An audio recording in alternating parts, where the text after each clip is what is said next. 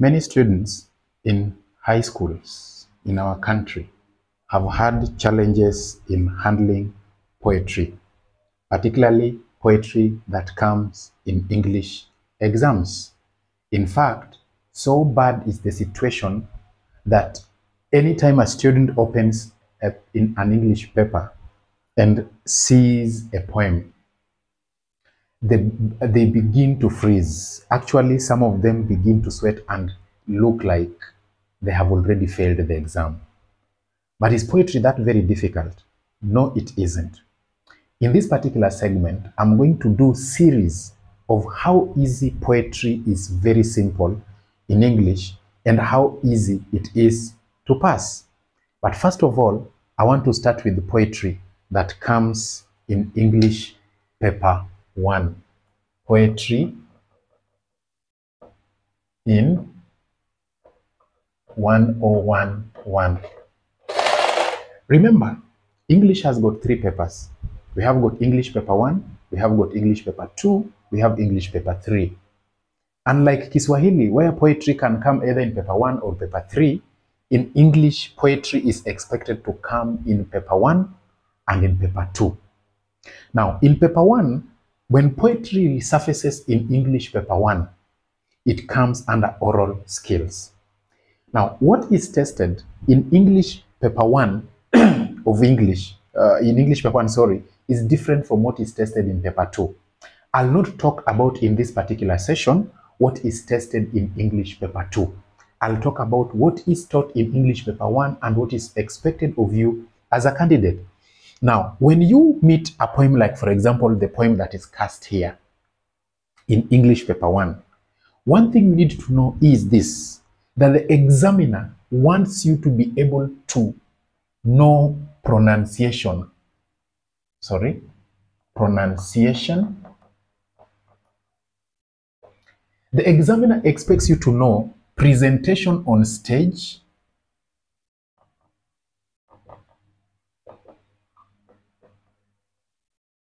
another thing the examiner wants you to know is to know what we call sounds and sound devices.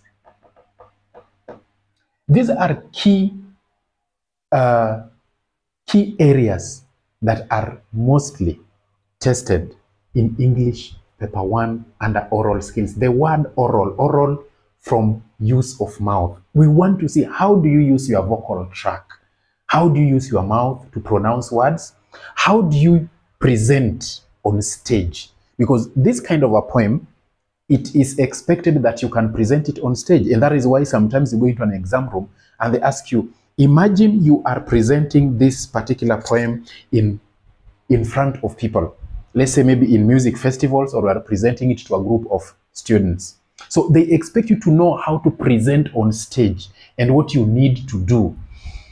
Under presentation on stage, you are expected to be able to gauge the audience. How do you know that the audience is following you? How do you know that the audience has already lost you, or you've lost the audience? Something like that. And finally, the sounds and sound devices that have been used.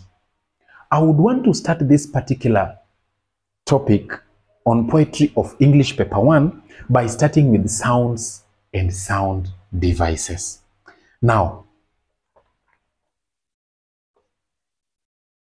one thing as a student that you must know is this, that sounds in English are divided into 2. We have vowel sounds and we have consonant sounds.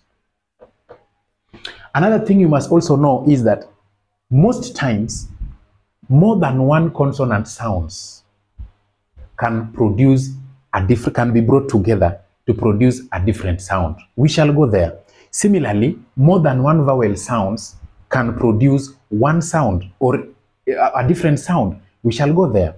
Now, what are the vowel sounds that we have in English? We have a, e, I, O, U. these are sounds. When we do like this, we are talking about sounds, not letters. This is letter A, but sound A, depending on where you are using it. This is letter E, but it is sound A, depending on how it is used. Sometimes this letter can exist two times. Like for example, if we have, look at this. These are two similar letters. They are producing a different sound. So more than one vowel sound can be brought together to produce a totally different vowel sound. We shall reach there. Then this is letter I, but is sound E. This is letter O, sound O.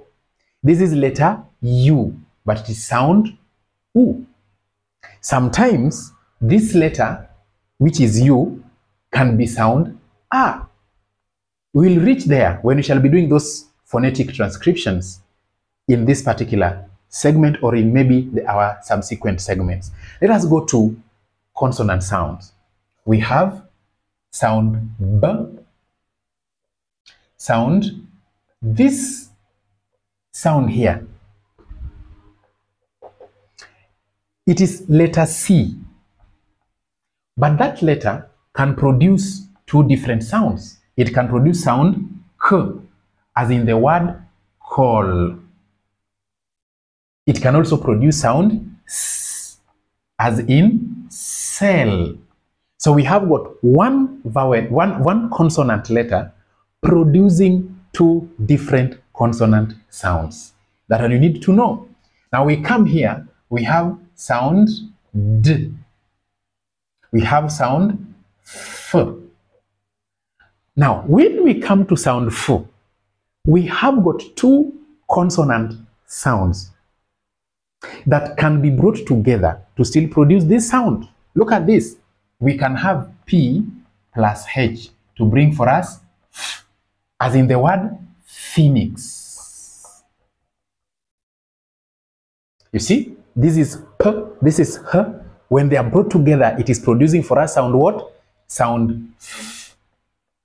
So these are things you need to know. Why am I insisting on this? I'm insisting on this because most students always fail these questions in English paper 1 because they go by the eye. They look at these letters using the eyes, but they don't want to derive the sounds from it. We have letter G, but sound G.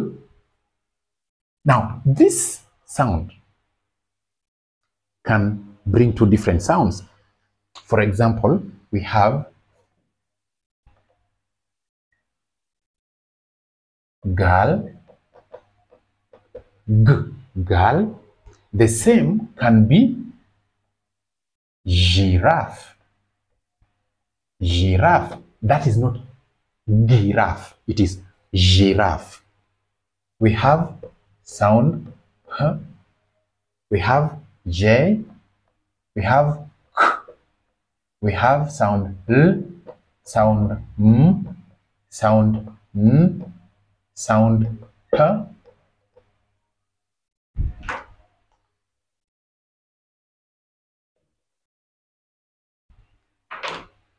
sound K, sound R, sound S, sound T, sound V, sound W,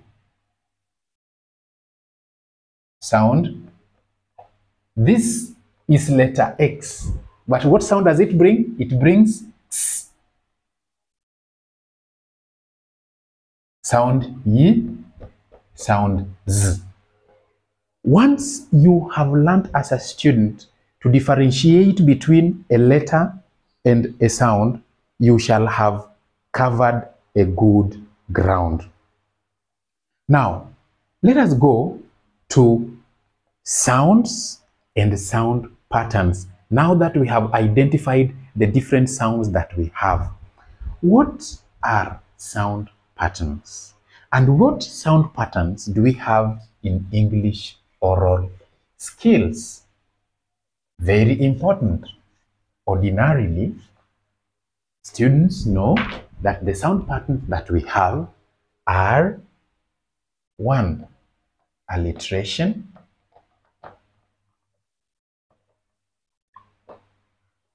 2. Assonance, 3. Rhyme, 4. Consonants. Now, 5. We have sibilants. But I want to caution students on these 2 particular sounds. They are no longer being tested by Kenya National Examination Council. Therefore, when you are being asked about, as you can see in the 5 sound patterns or sound devices that I have used, I have not included repetition. Repetition is not a sound device. Repetition is what we call a mnemonic device. Mnemonic device. Why do we say that repetition is a mnemonic device, not demonic? Mnemonic. Mnemonic simply means devices that enhance memory. Devices that enhance memory. So, if you are asked in an exam, mnemonic devices or how to enhance memory, it is repetition plus all these. But repetition is not a sound device. It is not a sound pattern. That one must come out very clearly. Now, let us start with alliteration. What is alliteration? Sorry. What is alliteration? I want you to know, as a student, that alliteration is the repetition of initial consonant sounds in words that lie along a line in a poem, comma, close to each other, separated by a non-content word. Quite a long definition. You must not master the whole of it. The part that you need to master a lot is initial consonant sounds. Very important. What do you mean by the word initial? It means the sound that you are referring to when you are looking for alliteration must be at the beginning of the word. At the beginning of the word. Number 2, those words must lie along a line in a poem. They must be along a line in a poem. Number 3, those words must be close to each other. Very close to each other. Because remember, it is a sound device. And why do we call it sound device? It is supposed to be creating musicality. It is supposed to be creating some good sound. So they need to be together. So if you are talking about b, we should see b, b, b. We should see ch, ch, ch. We should see r, r, r in close proximity. That is when we shall say there's alliteration. Most times it should be separated by a non-content word. This is not very important for now. I'll tell you what content words and non-content words are. Now, is it possible, having known this to be alliteration, that it is repetition of initial consonant sounds in words that lie along a line in a poem, close to each other, separated by a non-content word? Having learned this, where do students get challenged? Let's go to this poem. When you get a poem in English Paper 1 exam, the first thing you need to do is to number the lines. 1, 2, 3, 4, 5, 6, 7, 8, 9, 10, 11, 12, 13. Now, let's go through this poem. My bull is white like the silver fish in the river.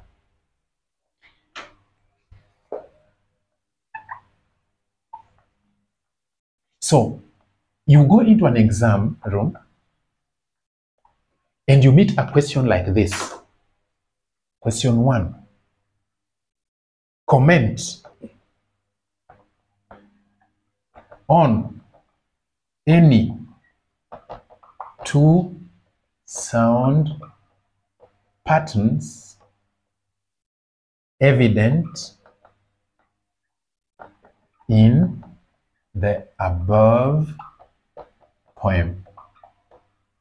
4 marks. Comment on any 2 sound patterns. In fact, let's give it, for example, let's give it 4 marks for now. Comment on any 2 sound patterns evident in the above poem. How do I go about this? The first thing that I will do as a candidate is this. Number 1, I will look for alliteration. And for me to look for alliteration, I'll go through the poem to get words that have got similar consonant sounds. Let's go. My bull is white like the silver fish in the river.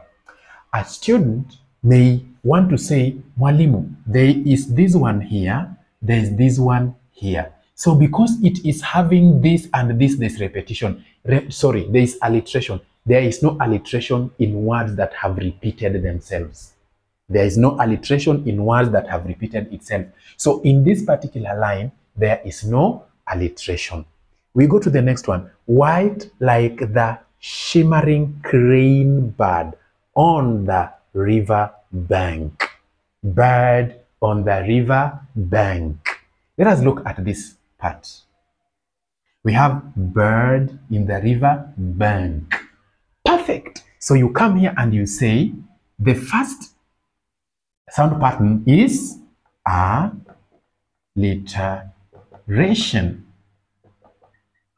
You've identified it. So you'll score here, you'll get half a mark. Now, where is that alliteration? In mathematics, Form 3, you must have been taught about what we call truncation. So the easiest way to illustrate sound patterns like this one, you will have to truncate the part of the sentence or the line that you want. So you come here, you put 3 dots, meaning you've decided to truncate some parts of the sentence. You say bird on the river bank. Now, where is the sound? You have to show us the sound you are referring to. So you come here and you say bird on the river bank. Here you get 1 tick. Now, where does the other half come from? Where does the other half come from? Now, when you are told to comment, you have to identify, illustrate, and tell us why it has been used. So you come here and you say it creates musicality in the poem. You get the other half. So in total you get 2 marks. Then let's see if we have got other instances of alliteration before we go to the next sound pattern. White like fresh milk, his roar like thunder to the Turkish cannon. There is very rich alliteration here. I want to start with the first incident of alliteration. Look at this. Look at this. I want you to look at this here. To the Turkish, to the Turkish, to the Turkish. A student may be confused to include this as part of it. This is not because these two sounds are producing sound the. So this is not included. So the part that will include to illustrate your alliteration is, you will say, to the Turkish. So we have to the Turkish cannon. On the steep shore. I want to ask, this is S, this is S. Do we have sound S? A student who wants to use the I can say that there's alliteration here. There is none. Why? This is steep. This is sh, sh, sh, sh. So there is no alliteration here. My bull is dark like the rain cloud in the storm. He is like summer and winter. Half of him. Half of him. So we have half of him. Again here, we have alliteration. Half of him light like. Again here, we have alliteration. His back shines like the morning star. This cannot be alliteration because this is sh, this is. And then look at the distance. Then we have his brow is red like beak of the hornbill. His brow is red like the beak of the hornbill. Somebody can decide to take this. His forehead is like a flag. Forehead, flag, calling people from a distance. He resembles the rainbow. Resembles the rainbow. All those are instances of alliteration, ladies and gentlemen. The next sound pattern that we are going to talk about is what we call assonance. But before I go to assonance, or let's talk about assonance, then we'll go to the next thing. So we have identified alliteration so well, and you know how already you are supposed to be tackling the question. If you're just told to identify and illustrate, you only come here, alliteration, you tell us where it is, you must know the spelling, then you tell us where the illustration is, you are done. They can tell you to comment, or they can tell you to identify, illustrate, and show why it has been used. You need to do that. Now, let us go to assonance. Here is one place where students are having a lot of challenges. Assonance. Assonance. Assonance. What is assonance? Alliteration, we said, is the repetition of initial consonant sounds. Initial, coming at the beginning. Now, assonance is different from alliteration. Why do we say assonance is different from alliteration? Assonance is different from alliteration because of this. Number one, assonance is the repetition of vowel. Vowel. The alliteration is consonant. Repetition of vowel. That is for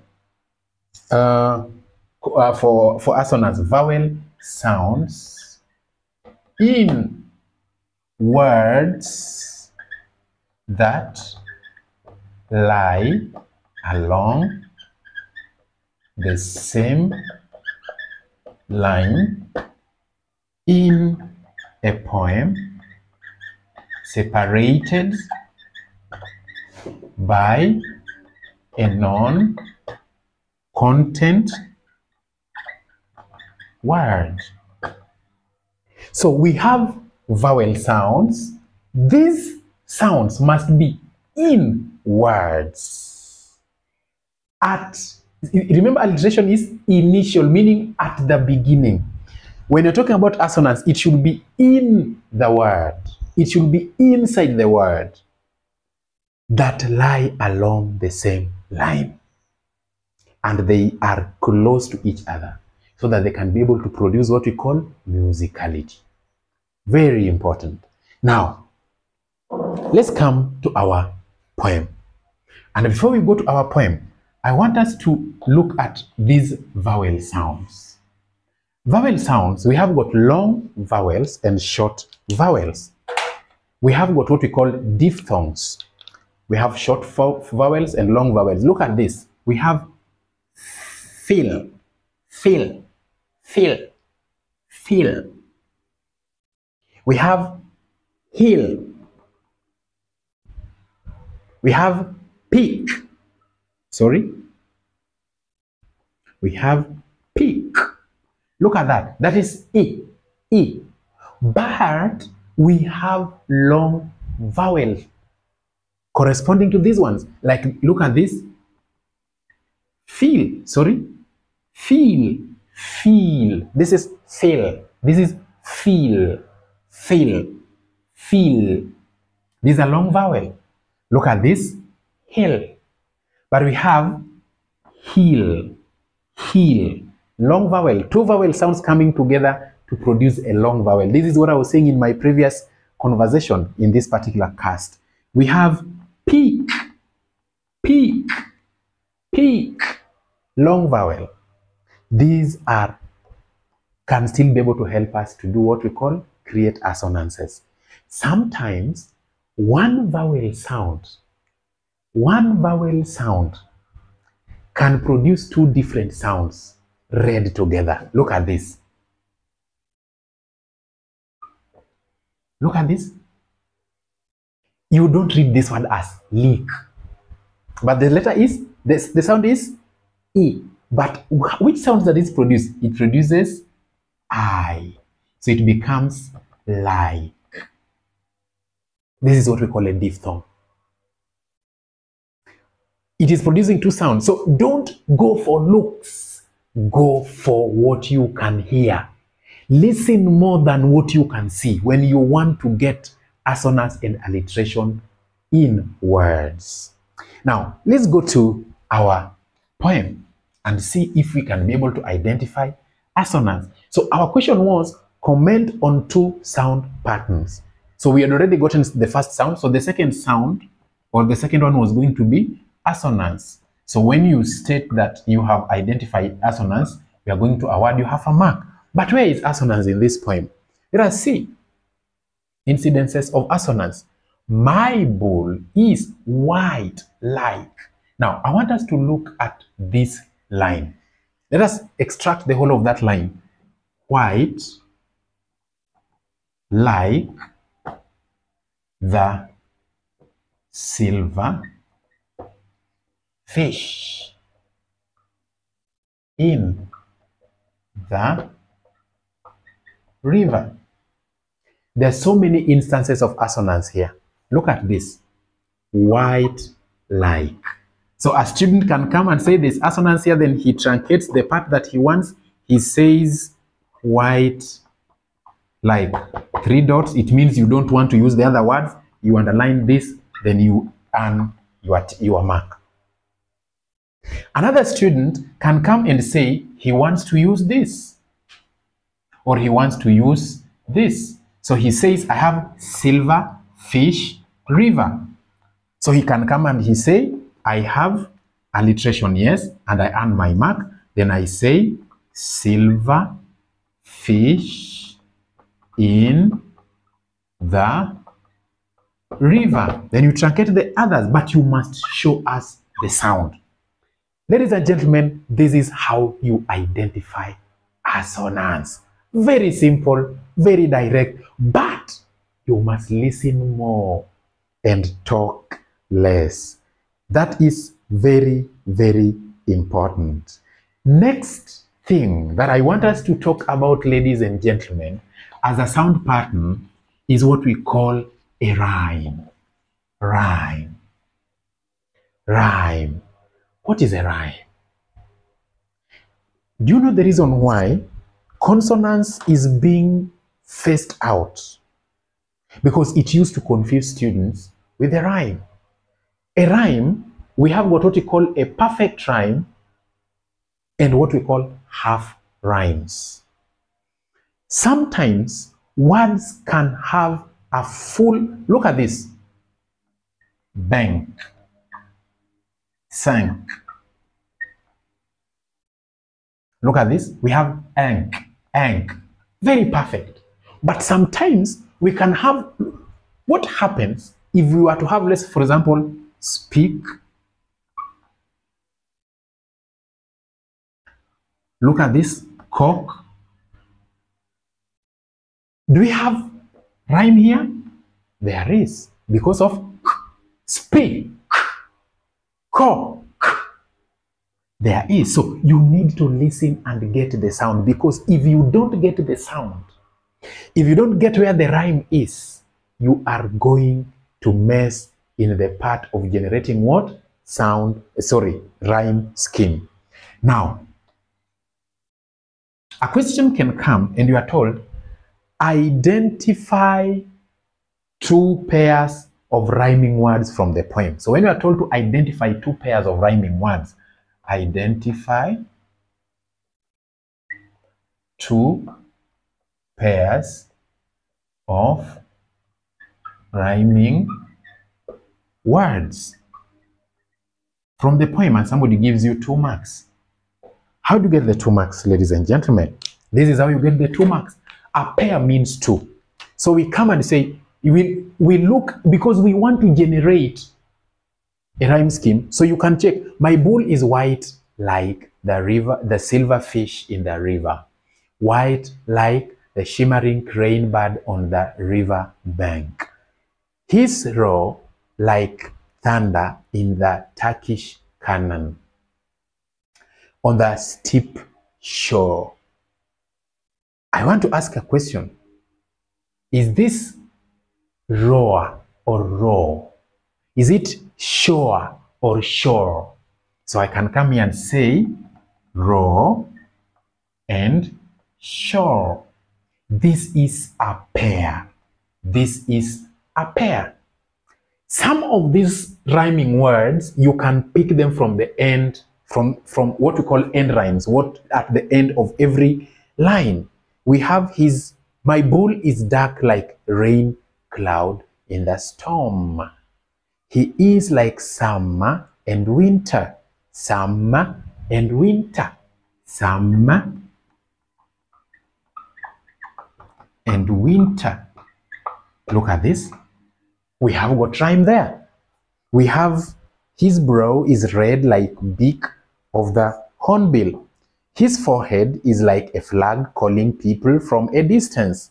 He resembles the rainbow. Now, do we have any? We had got a brow. Where is brow? We saw a word like a brow somewhere. His brow, rainbow, brow. So we have brow, we have rainbow. So those are instances of rhyming words. But what happens when you are told to describe the rhyme scheme? Describe the rhyme scheme. Describe the rhyme scheme. When you are told to describe the rhyme scheme, 2 things must happen. Number 1, you must identify the rhyme scheme. Number 2, you must be able to declare and prove to the examiner that the rhyme scheme is either regular or it is irregular. Most students in their schools and teachers, in a very lazy way, always tell students that what is a regular rhyme scheme? A regular rhyme scheme is a rhyme scheme that can be predicted. If you can predict, like for example, you have A, B, B, C, C, D, D. So because it is E, E, F, F, that rhyme scheme is regular. No. It is not only a rhyme scheme that can be predicted. A regular rhyme scheme is a rhyme scheme that can easily produce musicality without a problem. I want to give you an example. It must not necessarily be one that is predictable, but as long as it's producing, it can produce musicality. It is a regular rhyme scheme. Assume you're having words, these are ends of a line. We say stick, brick or break, hope, shop. Sorry. This is, let's say this is how the lines of the first stanza are ending. Then we have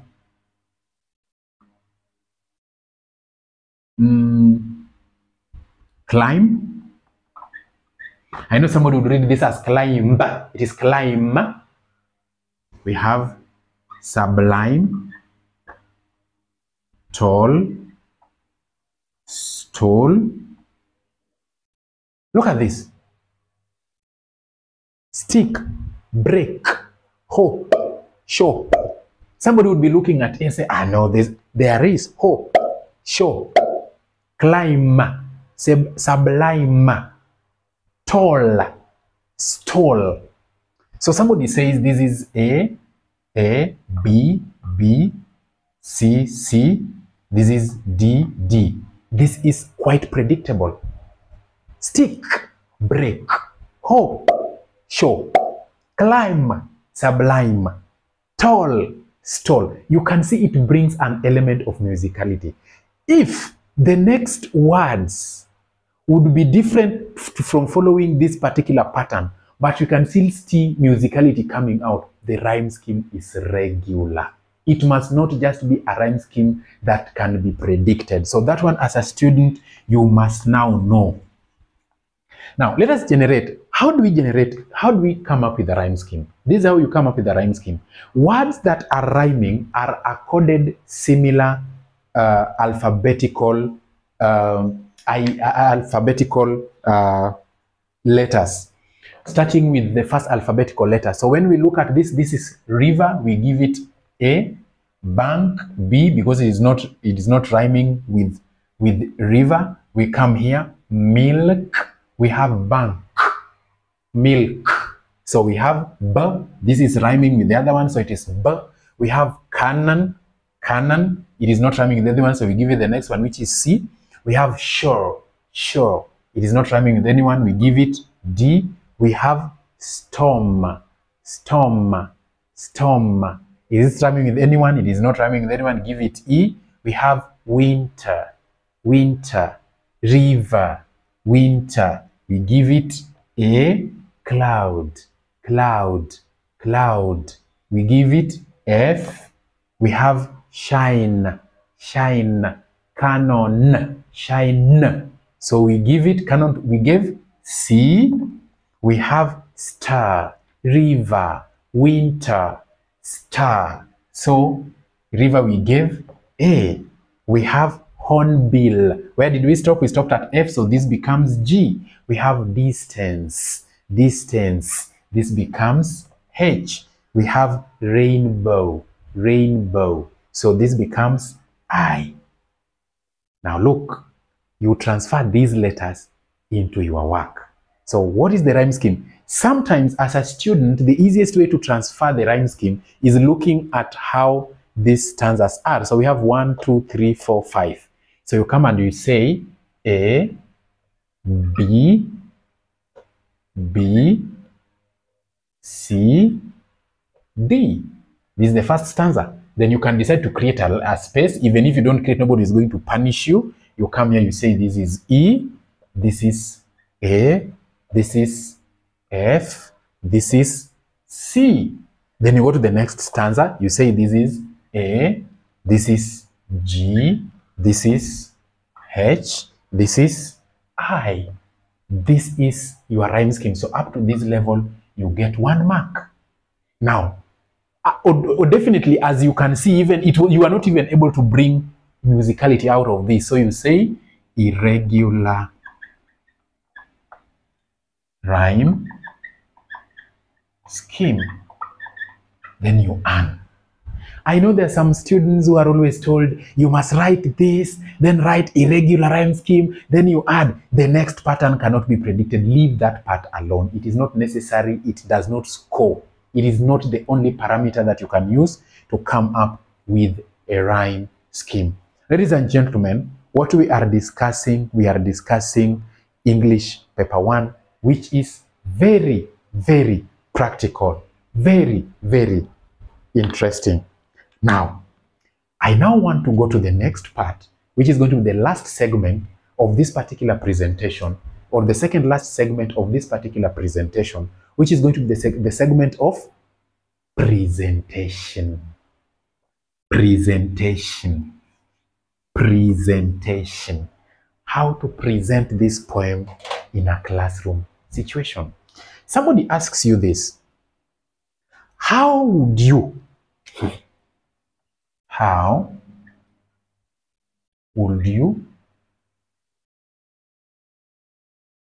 or rather, before we go there,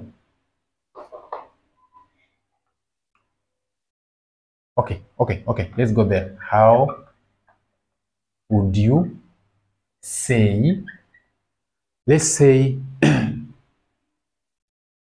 let's choose a line here. Which line can we take? Which line can we take here? Maybe we can decide to take line 5. Say line 5, 3 marks. I want you to look at me.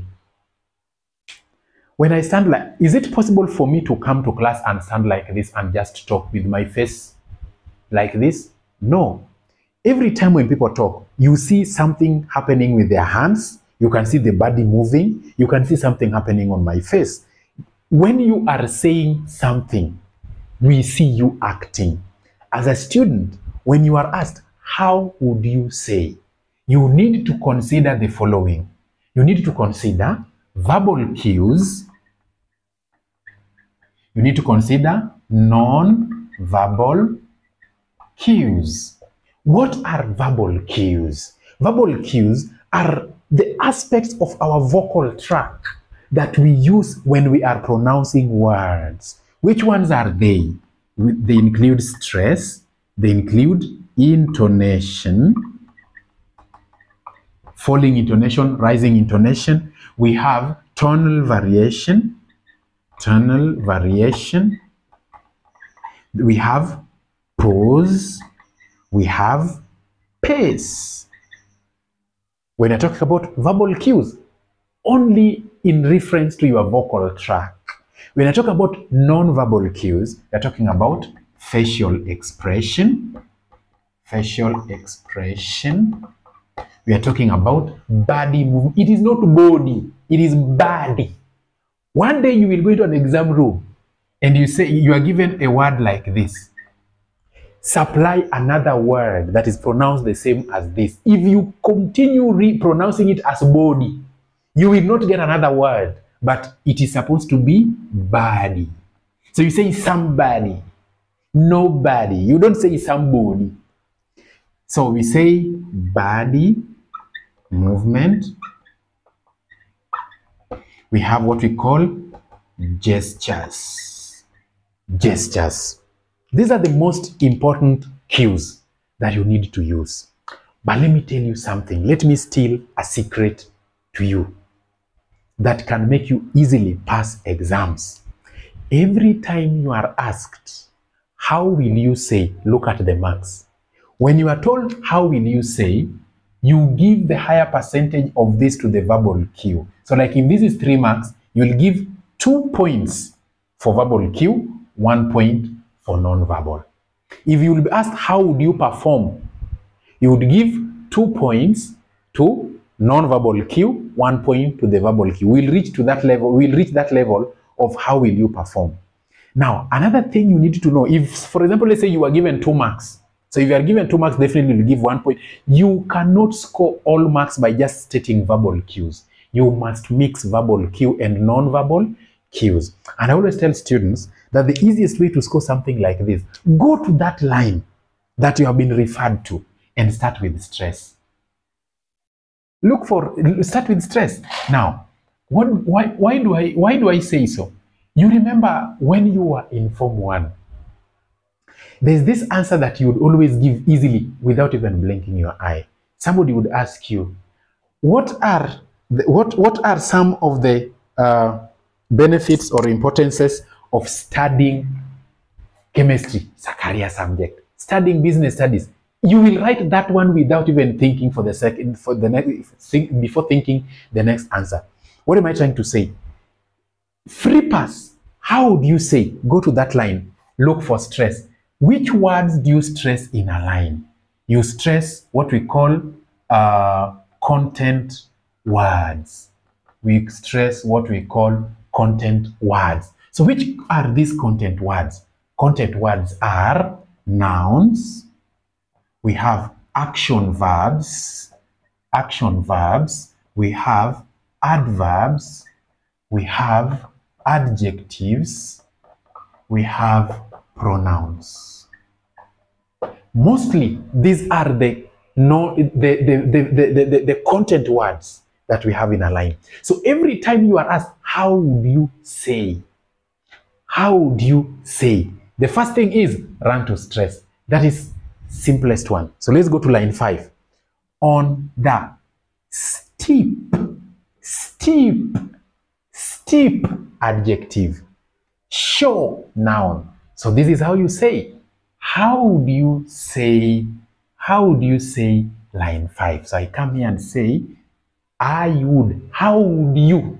How will you? I will. How would you? I would. So you say, I would stress content words like steep and show.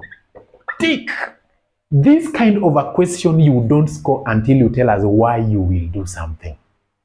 Why would you stress these words?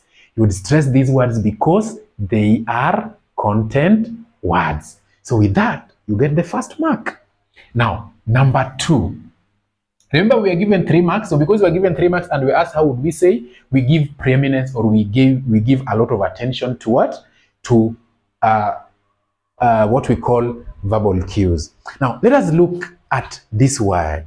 It has got a full stop at the end.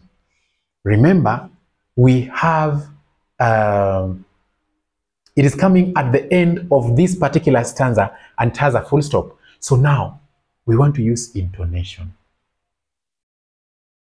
Or we can use tonal variation. Or we can use pause. Let us go to pause because it has got a full stop. Always look at what is at the end of the line. So here you say, number 2, I would pause at the end of the line to allow me move to the next stanza, or you can say line. Tick. Why would you pause?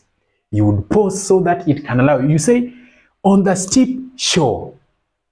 You pause, then you go, my bull is dark like. So you pause so that you come here. Another student can come and say, I would want to use what we call what? Intonation. So here, would you use falling intonation or would you use rising intonation?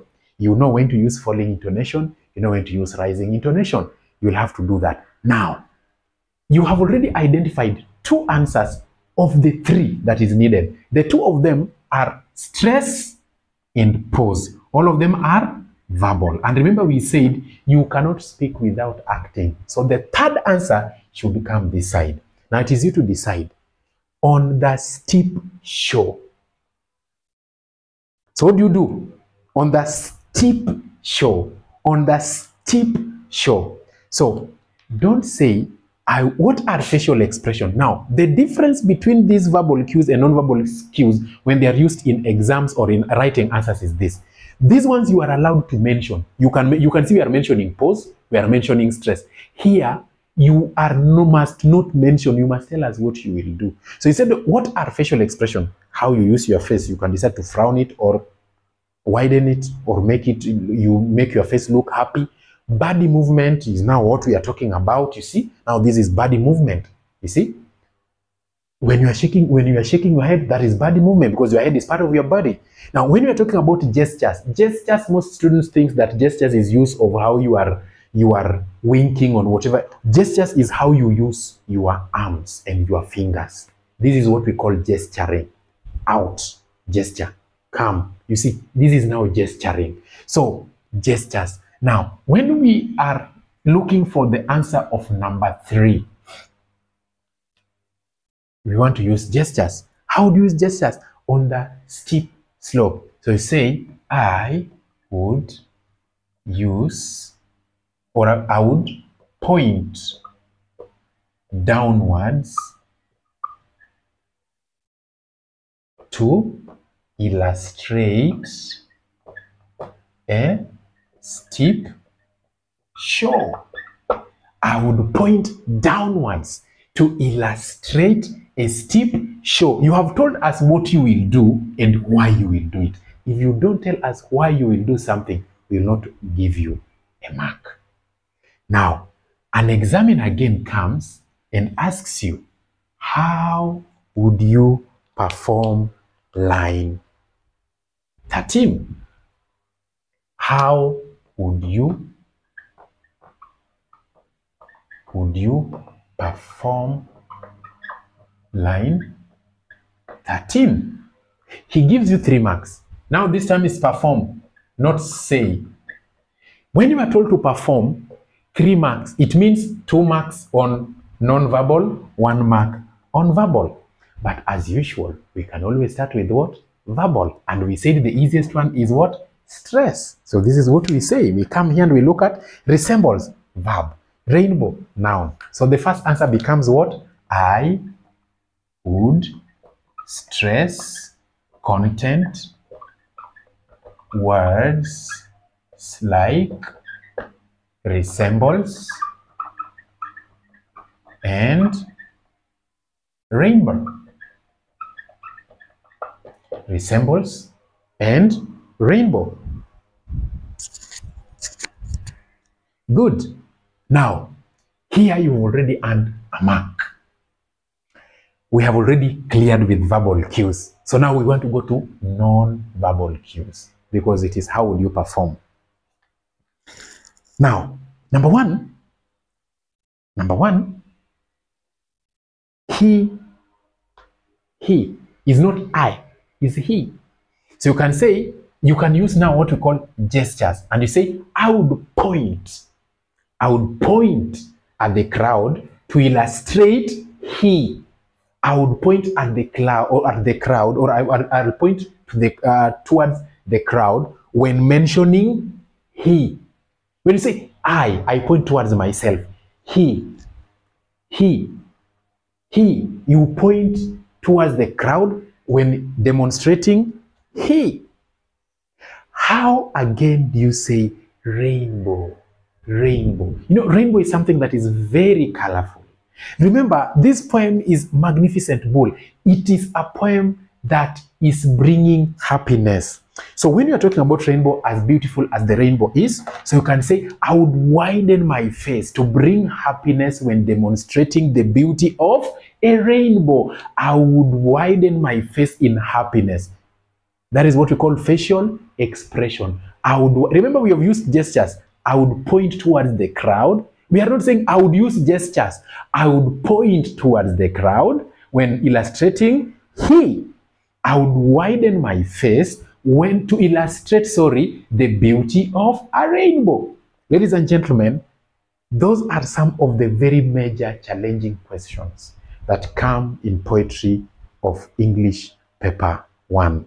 We are still going to talk about various aspects of the English paper 1 that is very important for a student or a candidate who is going to sit for exams this year or thereafter. Now, the last part is this.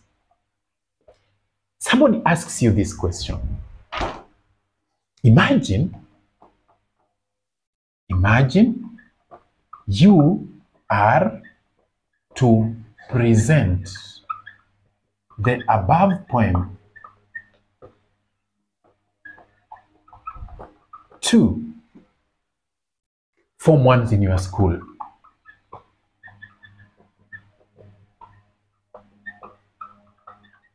How will you ensure that they enjoy?